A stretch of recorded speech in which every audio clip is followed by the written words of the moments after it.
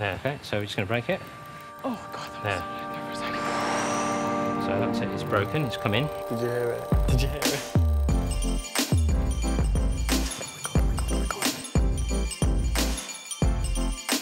It just seems like he's just slipping away at everything. Looking at that made me realise it's such a drastic thing that is going to happen. The patient is just getting prepared for surgery now. So I've injected local anaesthetic into the nose. It reduces the amount of bruising and bleeding in the nose. I also use some medical cocaine.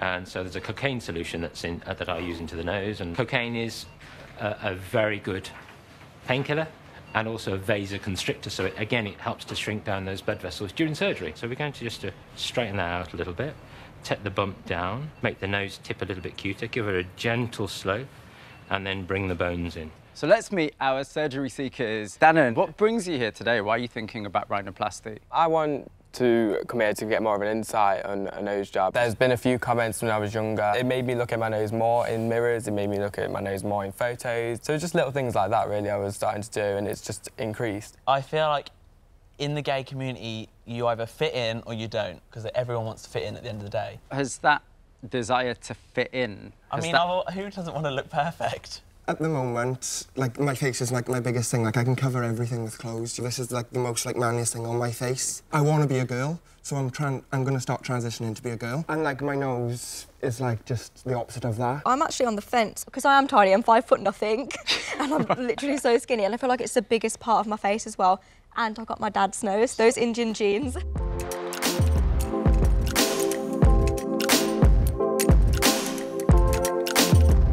My main problem with my nose is the fact that it's crooked, and it also, the side profile is rather large and unshapely. I just want to be me with a slightly cuter nose. This is what's called an open rhinoplasty, and I do a little W incision. So the idea is I'm going to do is just peel away the skin off the framework of the nose. Now I'm just going to literally just put scissors up here, and this is just taking the skin off these cartilages here.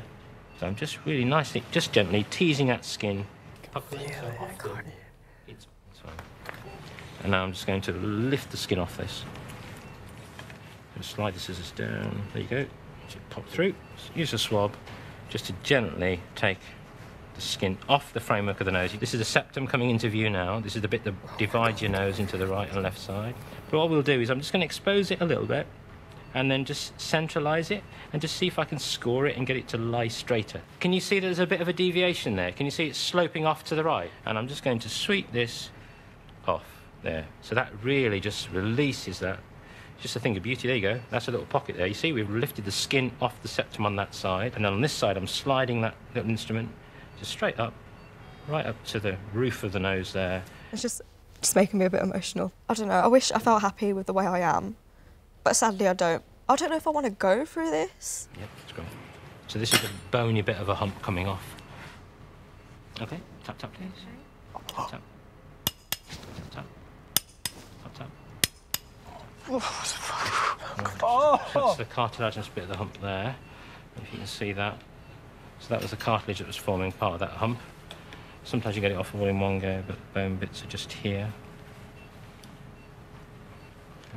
So already you can see that's that bump's down there. There's just some irregularity here. So what I'm going to do is just file that down. So this is a little rasp, just to help rasp this down. So it's just like a bone file, bit of carpentry. Are you okay? Yeah, I'm doing great. If you look at Emma's nose here, it looks a little bit wide. This is called an open roof deformity. So now what we have to do is break the bone here. So I'm going to use a chisel to break the bone here and there. So I'm just literally sliding this little what's called a periosteal elevator, right up to where I want to go with the chisel. You're quite close to the brain there. Is there a risk? Yeah, there is. There's patients who have, you know, unfortunately, there is certainly. I'm aware of a documented case. The chisel has gone through the cruciform plate and into the brain and caused the CSF a leakage of fluid from around the brain, and that can be treated, of course. But if it's not treated, then it can be a fatal complication from rhinoplasty surgery. So it's right up here. That's the end of that little elevator's right up here. Positioning the chisel where I want the bones to break. Okay, let's go. Tap tap, tap tap, tap tap. Okay, stop there. And that's where the end of the chisel's actually just just saying hello to the base of the skull, so we don't go any further than that. We'll do the same on the other side. Tap, tap, tap. Gently now, tap, tap. Stop. Okay, so we're just going to break it. There. Oh God, that was so loud there for a second. So that's it, it's broken, it's come in. Did you hear it? Did you hear it? This is what causes quite significant black eyes in some patients. She's got some little nylon stitches here, and the nylon stitches will come out in a week. She's going to have a splint on the nose, and so Emma will have that splint removed in a couple of weeks' time, and then she'll come back and see me in clinic. So I only took painkillers for the first 4 days. I had very minimal bruising, a little bit of concealer just covered it up, and I'm absolutely thrilled with the result. They just ramming like metal tools in her face. Seeing it, I'm not going to be seeing that when it's actually being done. It's just going to be in and out, and then I have to deal with the recovery and just getting better after that. When I see myself there, the first thing I'm looking at is, oh God, I can still see my nose, no matter how much contour I've done on my face. I'm just a bit upset because all of us are here and we're thinking about going through this to feel better about ourselves. Because everyone here, like, who wants it done, I think they're beautiful.